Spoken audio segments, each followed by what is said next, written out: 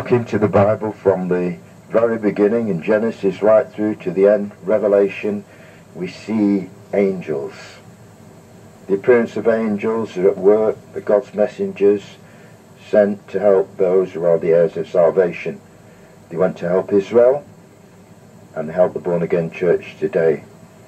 They're assigned by God to help us and protect us and do all kinds of things, but we find in many instances in the Bible they speak to people, and they are awesome beings. There's different kinds of angels. I won't go into all the different kinds today, but in this verse here we have an angel speaking to this man. Now the angel who talked with me came back and wakened me as a man who is wakened out of his sleep. And he said to me, "What do you see?" So I said, "I am looking, and there is a lampstand of solid gold, with a bowl on top of it, and on the stand 7 lamps, with the 7 pipes to the 7 lamps. 2 olive trees are by it, one at the right of the bowl, and the other at its left." So I answered and spoke to the angel who talked with me, saying, "What are these, my Lord?" Then the angel who talked with me answered and said to me, "Do you not know what these are?" And I said, "No, my Lord." So he answered and said to me, "This is the word of the Lord to Zerubbabel, not by might nor by power, but by my Spirit, says the Lord of hosts. Who are you, O great mountain? Before Zerubbabel you shall become a plain, and he shall bring forth the capstone with shouts of grace, grace to it. Moreover, the word of the Lord came to me, the hands of Zerubbabel have laid the foundation of this temple, his hands shall also finish it. Then you will know that the Lord of hosts has sent me to you. For who has despised the day of small things? For these 7 rejoice to see the plumb line in the hand of Zerubbabel. They are the eyes of the Lord which scan to and fro throughout the whole earth." Then I answered and said to him, "What are these 2 olive trees at the right of the lampstand and at its left?" And I further answered and said to him, "What are these 2 olive branches that drip into the receptacles of the 2 gold pipes from which the golden oil drains?" Then he answered me and said, "Do you not know what these are?" And I said, "No, my Lord." So he said, "These are the 2 anointed ones who stand before the Lord of the whole earth." Now we're looking into the scripture here, and we've got olive trees here. What do olive trees speak to us of today? Olive oil. Olive oil. And we've got a lampstand of pure gold with a bowl on the top, and there's 7 lamps with 7 pipes, there's 7 lamps, and that lamp has to be fed with oil, and it's olive oil, so that it may light up. This is a pure lampstand, and when we're talking about purity, we're speaking about God is pure, and God is purifying our lives day by day. And this is a pure lampstand for this oil to be fed into it, and for it to be lit, and for it to shine brightly. This lampstand's got no dross impurities in it whatsoever. It's a pure lampstand. And 2 olive trees are by it, one at the right of the bowl and the other at its left. So what does that speak of? The 2 olive trees speak about that they're feeding the oil into the lamps. Into the lamp. So I answered and spoke to the angel who talked to me, saying, "What are these, my Lord?" And then the angel talked to me and answered me, "Do you not know what these are?" And so on. And then he says, "It's not by might nor by power, but by my Spirit, says the Lord of hosts." Now, when we're talking about the olive oil in the Bible, the olive trees and the lampstand, and we're talking about from the olive tree comes the olive oil, we're talking about the olive oil is symbolic of the Holy Spirit of God. And when we're talking about the lampstands, the purity, we're talking about God, the church of Jesus Christ. We could talk about individuals of the church corporately or universally, but that olive oil is for the church. And that olive oil there is to be fed into the church, the Holy Spirit, so to empower it to be a light to the world. That's it. Praise the Lord. Because he said it's not by might nor by power, but by my Spirit, says the Lord. This is all speaking about the power of the Holy Spirit in your life. This is all speaking about the power of the Holy Spirit in the Church of Jesus Christ. Without the power of the Holy Spirit in the Church of Jesus Christ, all we've got is dead religion, or religious formalism. We haven't got the signs, the wonders, and the miracles. We've got to rely on the Holy Spirit. daily in your life, at school, college, work, whatever you do, we have to rely on the Spirit of God. When you read the Bible, who reveals things to you through the Bible? The Holy Spirit.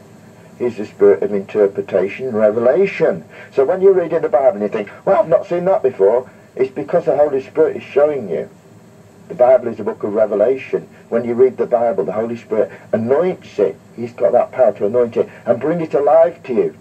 People who don't know Jesus Christ, don't know the Bible like you know him. It's a special book for Christians. And so it's all about the Holy Spirit, because it says in here, in verse 7, who are you, O great mountain, before Zerubbabel? Now Zerubbabel was the governor, and they went back to rebuild the temple. And there was all kinds of opposition and discouragement, and they hadn't even got the foundation, it was all that. They were dealing with rubble and everything else. So he got, they had enemies, persecuted him and everything else to discourage them in the end. They got discouraged. But God sent this word through Zechariah to encourage and to keep on, keep doing it. Don't give in. Keep on.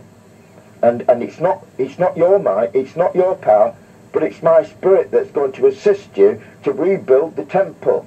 Because it's not by might, it's not by human might, it's not by human power or ingenuity, it's by the power of my Holy Spirit. And then it says in verse 7, who are you, O great mountain, before Zerubbabel? You shall become a plain. You see, these things have become a mountain. And sometimes in our lives, at school, college, work, whatever we have to face in life, certain molehills can become mountains. They can become unsurmountable problems, and we wonder what to do with them when we're faced with them. Well, that's the time when you daily, as Christians, we need to rely on the Holy Spirit. We need to pray daily and read the Word, and then we've got the Holy Spirit with us, and then we can deal with these things. And on our own, the mountain will get large, huge, and we'll feel like grasshoppers, and we'll look at that mountain, we'll look like pieces of dwarfs. And we'll think, it can't be removed, it's impossible. You see, when you don't read and pray, everything becomes impossible, and I would just walk away from it, can't keep walking forward. But when you read the Word and pray, it imparts faith to you, the power of the Holy Spirit to say, you can do it, and you can do something about this. You don't have to run away from it. Sometimes we have to go around the mountain. But there are other times when we have to walk up to the mountain. As we walk up in the power of the Holy Spirit and start, instead of dodging it, walking away, running away, it starts to crumble before us. Because it says here, who are you, a great mountain, before Zerubbabel you shall come a plain. There's a temple to be built here. It was rubble. But he was saying you're going to build it. Because it says in here, and he shall bring forth the capstone of the temple with shouts of grace to it. So it's all by the grace of God, by the Holy Spirit. It's not something we deserve, not something we've earned.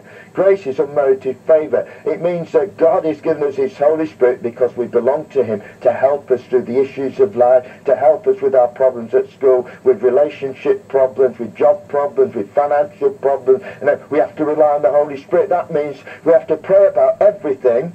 And when we do, the Holy Spirit's going to work miracles for us because we're relying on Him and not on our own intellect, ingenuity or status or ability or anything like that. Instead, we put all that aside and say, Lord, I need your help.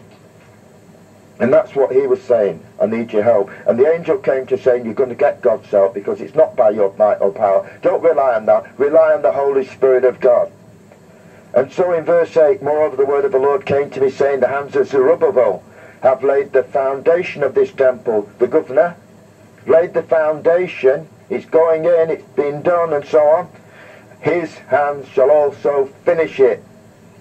So what God has asked us to do, He doesn't want us to walk away at the beginning or halfway through discouragement. He's saying, your hands will finish it. Keep your faith up, maintain it by reading the Word and prayer. Walk forward, don't walk away. The only way to become a strong Christian is to face the issues of life with God. And where we dodged, avoided and ran away from before, we wouldn't face it, we tried to find a way out. What we have to do now is to say, Lord, help me to sort this out. This is how we become strong. We face our fears, and each time we do it, we walk forward and start to deal with issues. And we have to work through issues, we all have to. You get household issues, you get job issues, you get issues in all kinds of things. But instead of running away, you think, well, I've got to work my way through this and sort this out bit by bit, even categorise it, but do it. And so the hands of Zerubbabel have laid the foundation of this temple. His hands shall also finish it. Then you'll know that the Lord of hosts has sent me to you. You'll know that this is the word of God, because it's by the power of the Holy Spirit. And that proved true. For who has despised the day of small things? You might feel in yourself you're small. But that's okay, that's great, because you realise that God is big.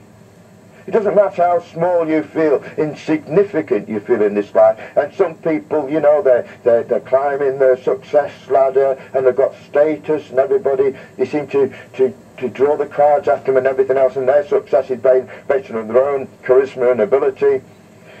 You see, it's different in the kingdom of God, because it doesn't matter how small or insignificant or unnoticed you are. We should never despise the day of small things, because God doesn't, because God delights to work with people like that humble themselves in the sight of the Lord and rely on the greatness of God. For who has despised the day of small things? For these 7 rejoiced to see the plumb line in hand of Zerubbabel. What does the plumb line mean? The plumb line is used for building, to get the wall straight, and so for the building of the temple, you bring the bricks of the stones in line with the plumb line. It's dropped down, there's a weight on the end, and so on. And so on. And so it says here, for these 7 rejoice to see the plumb line. In other words, it's speaking about you're going to carry on building. So they are the eyes of the Lord that scan to and fro throughout the whole earth. The 7 speaks of perfection. And so the 7-fold Spirit of God, the eyes of the Lord. 7 is the number of God. Then I answered and said to him, what are these 2 olive trees at the right of the lampstand and at its left? He wanted to know. It's not wrong to inquire about God, about certain things. He doesn't always show us everything. And we want to know all about the future. He doesn't show us that. We have to trust him for that. Sometimes he might show you a bit. But it's not wrong to ask God questions about things, especially if you don't understand things in the Bible or the issues of life, whatever it may be.